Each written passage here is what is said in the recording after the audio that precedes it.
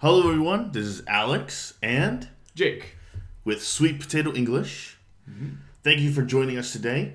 If you like our content and want to see more, please subscribe. Yeah, it would really help us out, and make sure to check out our website as well. Great. And now on to our lesson for today. So,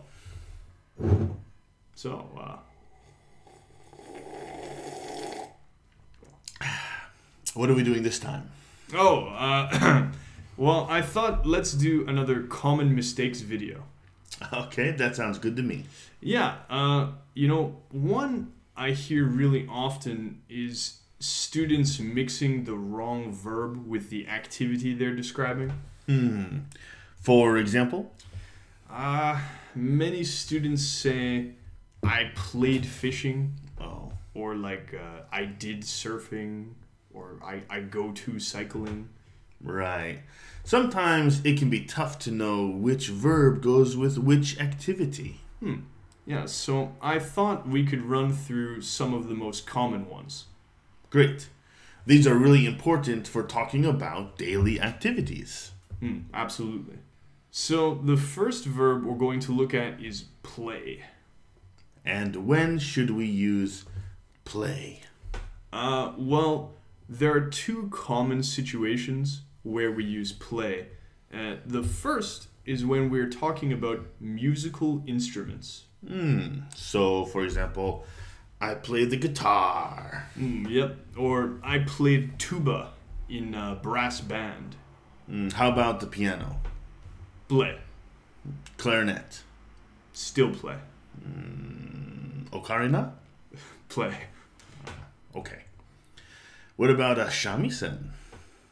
Well, what do you think? Play? It's still play. All right. So, Jake, what about the second situation? Well, the second situation is when we're talking about games, including some sports. Not all sports are games? No, usually only sports with points are considered games. So, I can play cards or play Super Mario Brothers on my Nintendo because those are both games. Right. And we also play soccer or play baseball, but we don't play, movement sports like skating or surfing. And we don't play fighting sports like judo or boxing. Interesting. So, I played basketball is okay, but I played karate is wrong. Exactly. So, what do we use go for? Usually we use go for activities that need us to go somewhere outdoors, like camping, or activities where we are always moving, like skiing. And we always use ing with go, right? Yep. If you use go alone, you need an ing verb. But if you use go to, you're talking about a place or an event. Okay. So we can use go skating, go swimming, go hiking, go fishing, go shopping, or go running, and so on. Exactly. And we can use go to say, I will go to a concert, or I went to the station. But I go to shopping is completely wrong. Yes, never say that. Okay. So many people say, I go to shopping. Right. It drives me a little crazy. Okay. All right. So, finally, let's talk about do. Do is a nice general verb. It's usually used for things around the house, like chores or hobbies, and activities that don't fit into the other two categories. So by chores, you mean things like I did the laundry or I will do the dishes. Yes, we can also say I did some gardening, or I did yoga, or he does woodworking, to talk about hobbies.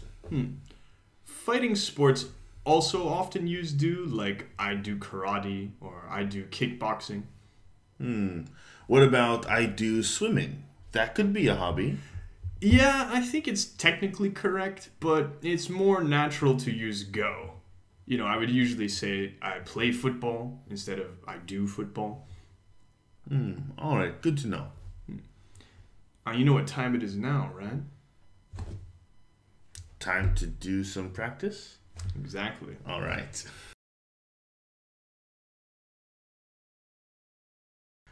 For our activity today, we'll give you a phrase with an activity, and all you have to do is choose the right verb to use with that activity. It sounds easy, but it might be tougher than you think. Let's go. Question 1.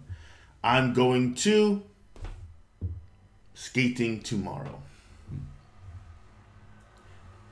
Question 2. Let's some yoga this weekend. Question 3. Shall we the concert next Saturday? Question 4. Did you know he can the clarinet? Question 5. Make sure your homework tonight. Question 6. I invited him to basketball tomorrow. Question 7. How many people in Japan sumo? Question 8. I'd really love to skateboarding sometime. Question 9. Will you the anime convention in Tokyo Big Sight? Question 10. I went to my friend's house to a board game called Dominant Species. You really like that game. I do. I'd throw a little flavor in there, Right. Well, that about wraps it up. Yeah, hopefully you did a good job. Remember, if you need to get a transcript of our video or any of our videos, you can check out our website. And if you'd like an explanation for any of the answers, leave us a comment down below. Remember to like and subscribe. It would really help us out. And don't forget to do your homework. See you next time. See you.